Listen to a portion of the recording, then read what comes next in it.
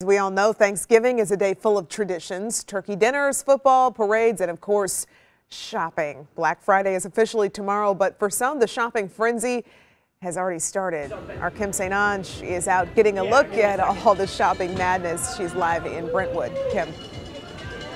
Courtney, I'm pretty impressed with how many people came out to the Brentwood Best Buy. Look at this. We've been seeing a steady stream of people for the last several hours. They open their doors at 5 o'clock and they've got the music going. You can hear cheering in the background. And this is really what we've seen across the area here tonight. And even with the rain, we had cold temperatures tonight. Even with all that, it certainly did not scare away the crowds. Hours before the doors opened at the Brentwood Best Buy, Last ticket. Anybody get an iPad? eager shoppers wrapped around the building waiting to get in. First time for me. I normally just watch football. Matt Wilson stood in line for 2 hours, eyeing a 58-inch TV for $200. It's cold, but there's a lot of good people out here, and we're just having fun and waiting for the doors to open. For this engaged couple visiting from Wisconsin, we wanted to get like a Polaroid camera, so that was on sale. Come on in, folks. We're open. it wasn't the craziness you might expect for doorbuster deals. At the Crestwood Kohl's, We are out Christmas shopping and having a good time. So, woo! doors opened at 5 p.m. It's a little ridiculous.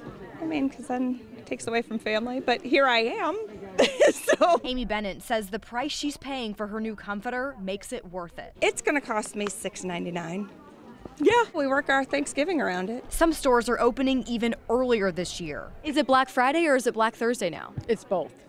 It's Black Thursday and Friday. Which one's better? I think Thursday's better. Shoppers say stores offering deals on Thanksgiving might just be even better than Black Friday.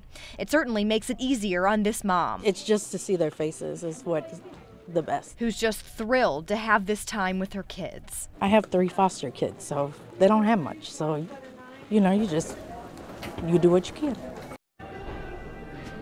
If you're still looking to get a great deal on something, maybe a TV, for example, the good news is you have tomorrow too, because even though a lot of these stores, like I was saying, are opening Thanksgiving, of course, there's kind of a second round of these Black Friday deals starting bright and early tomorrow morning. Live in Brentwood, Kim St. Ange, News 4.